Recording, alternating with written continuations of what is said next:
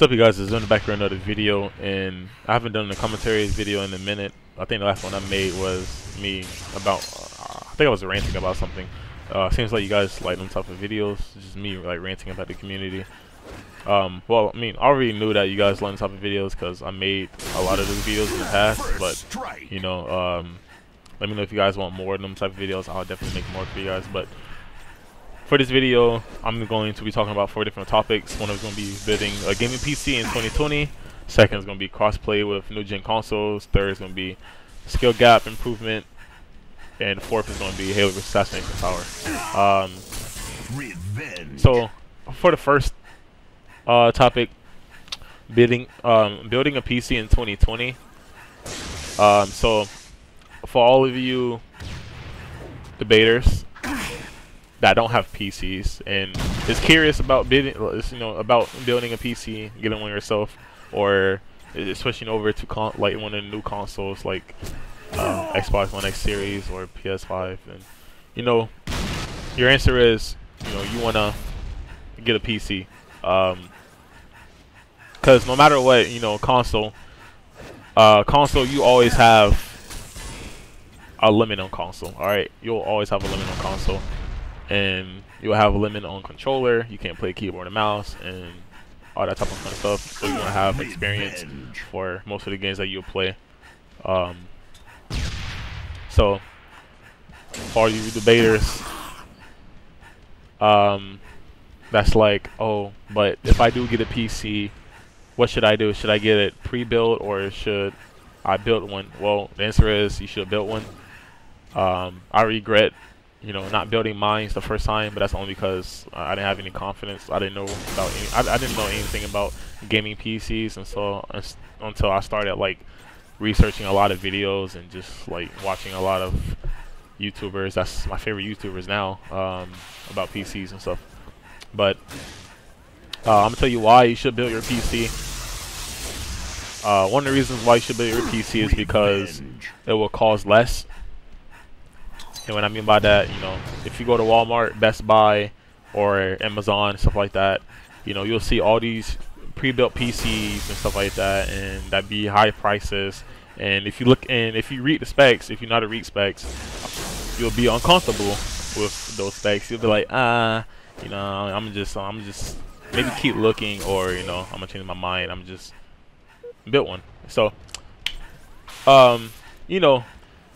while you're like building your PC, you learn how to build one. So whenever you get into like changing parts and stuff like that, making improvements to your PCs, you won't have to go to like some you won't have to call a fucking PC fucking helper or whatever and stuff like that, and you won't call like tech support basically. So you'll be the tech support person. So what I'm saying, that's why you should build a PC, learn how to build one, and know your specs, do tons of research, everything, because in the future you're gonna want to make improvements, and you're gonna be like, I don't know anything about PC still, even though I'm still playing on PC and stuff like that. So that's what you need to get.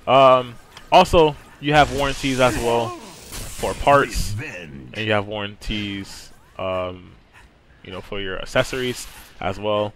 So when you're on Amazon, you're shopping on Amazon, finding parts, stuff like that, they do give you the option to like for warranties and shit. So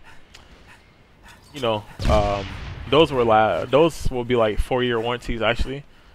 Usually, if you go to Best Buy or Walmart, they only give you a year warranty, which is kind of like a finesse, because you're like buying almost a $1,000 PC with low specs, and your warranty is only 1 year. You're like, what the fuck, that type of shit. So if you order all your parts off Amazon, you'll get like years of warranties on your fucking components and shit like that. What else? Let me see. So about the CPU coolers as well. CPU coolers, when you're building your PC, you definitely want to have a good CPU cooler, because if you buy a pre-built PC, most pre-built PCs won't even come with good superior cooling systems. So when you're building your PC, you know what I'm saying, make sure you always get the best CPU cooler that fits your PC, that fits your components, that will help you. You know what I'm saying? Don't get finesse, alright? Don't get finesse. And, you know, after you learn how to build your own PC and you get to learn, you know, you get to know your specs about monitors, specs about your accessories, all that type of fun stuff, then you'll be able to help people such as like your elders or, you know, people at your school or in college, whatever, you know, you get to help them, you know, your friends, blah, blah, blah, about PCs. Yeah, so if they want to build a PC, you can help them, and, you know, it's always good to help. Anyways, moving on to topic number 2. So for topic number 2, it's kind of like topic number 3 in a way. So I'm probably just going to explain them both in the same way, basically. So crossplay with new gen consoles and scale gap improvement. And I'm pretty sure most of you guys know what crossplay is. You know, you play with PC players, Nintendo Switch, console players. But for skill gap improvement, what I mean by skill gap is the difference between console and PC,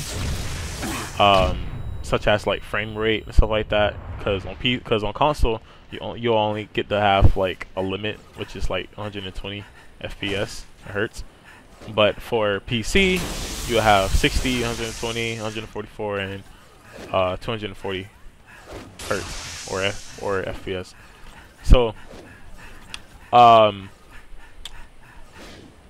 so with the skill gap between those, you know, you can obviously play on PC with your controller, but the thing is that if you're going to move to PC, then you're going to most definitely try to get used to playing keyboard and mouse, and that's when improvement comes in, and you know, in the skill gap between keyboard and mouse and controller players. You know, everybody know that keyboard and mouse get to have all these reflexes or good aim, stuff like that, but the thing is that takes time on the long road. You know, you most definitely want to hit the Kovacs on there, and you want to get used to the movement on keyboard and mouse. And maybe for like, you know, for like a month, when you play on the keyboard and mouse for like a month at least, get used to the feeling. You get used to the feeling, but you're still below average. No offense, but improvement, you know, wise, you know, you can hit the Kovacs, you can hit Aim Labs, and these are games that will help you improve your aim, and you can understand like the game mechanics and how everything works on keyboard and mouse. So that's what I mean by skill gap improvement. Because there will be a skill gap between PC and console when Halo Infinite comes out. So when that comes out, you know, you want to take an advantage of console players. All right. So yeah. But not saying nothing wrong with console players. Console players, there are still going to be some godlike console players out there that's good with aiming and controller. You know, most of the time when you play any type of shooting game, console players have aim assist. But you will have aim assist as well, I'm pretty sure, if you play on controller, or if you play PC on controller. What, did I say that right? No, if you play controller on PC, sorry. If you play controller on PC, you will have aim assist, but and you'll be at like, you know, more frames than, you know, your average person on console. But moving on to topic number 4, I guess, Halo Reach Assassination Tower on PC. As you guys can see in the gameplay, I am fighting my friend on Halo Reach Assassination Tower on PC. Keyboard and mouse. We're both using keyboard and mouse, and we're both in third person using a third person mod called Assembly.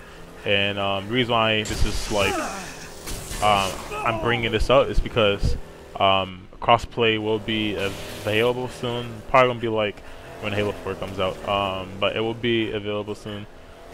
So like that's why I'm making this video about, like, you know, these topics, you know, building a PC and crossplay, skill gap, blah blah blah. Because I discovered that on keyboard and mouse in third person. Okay, well, first let's go over the first person. So keyboard and mouse on first person has no momentum. All right, I do have a video of me fighting Grief in first person, and he has like no momentum of like jumping over my head or anything. Like he can't jump over my head at all. Like that's how bad it is in the first person for keyboard and mouse. That's why third person is like, it's like good. You do have to play on a low sensitivity. You can't play on a high sensitivity. If you play on like 400 to 500 DPI, maybe 600 DPI, that's fine. Just play on a low sensitivity, like between between like 2.5 and 4.5. Because if you try to turn fast on here, it's like your screen turns before your body. So sometimes you can see it, sometimes you can't. So like what I try to do, I try to like slightly turn my mouse around, so like that, like, you know, left and right, so my camera can keep up with my character, so like that, and or my character can keep up with my camera on both ways. I did discover that on a controller, when I plug a controller in for third person, it doesn't do that. So like if you're an RGHer, if you play, you know, in third person back on Halo Reach with RGH and shit, you know, your character and your camera both turns at the same exact time. So but for keyboard and mouse it doesn't. So I think it's like where that, so the trick I'm doing right now, that trick right there is something that only keyboard and mouse players can do. And that right there, when I do that trick, it's like whenever, if I'm getting 1v like 4 or 1v3, like people won't be able to kill me like that unless I fuck it up, whatever. So if I fuck it up, that's the only time when people will kill me. But other than that, bro, I can turn fast, like no matter what. I can see myself fighting. I can see myself fighting who and where I'm at and everything like that. You know what I'm saying? So also, you know, if you're a controller, you'll notice that, like, you know, on controller, when you're turning around and shit like that, and while you're looking at a person, your camera kind of like locks onto them, which is annoying. And especially when you're 1vxing, it does that, so it's kind of like hard to do. But on here, on keyboard and mouse, since there's no aim assist, whatever, you know, it doesn't do that. But you do still, or you'll still be able to hit the target with your sword and, like, you know, melee them like that. Obviously, you know, there's still a little bit of, you know, of like a little aim assist lunge type of thing, I guess you could say. But there's no aim assist as in, like, you know, if I look at them and shit like that, my camera will track them type of shit. So I did fight controller players on here before. Jumping over on this game, it's easy as hell. Like, it's so fast. It's just, I have clips of me hopping over people's heads, like in an instant, dude. It's crazy. I will show some after this if you guys want to see, or you know, actually I'm gonna save those clips. I'm gonna save those clips 'cause I might do something with them. Yeah, actually I'm gonna save those clips for probably my next video, depending on what it is. I don't know, but I'm gonna save those clips though. So yeah, that's pretty much about it. Also, if you guys want to join Halo Reach Assassination Tower on PC, let me know in the description. I'll definitely send my I'll definitely put my, I said description. Let me know in the comments. I'll put my Discord in the description, and I'll put the Halo base website in the description for a custom game browser, and I'll put the YouTube links for PC builds as well.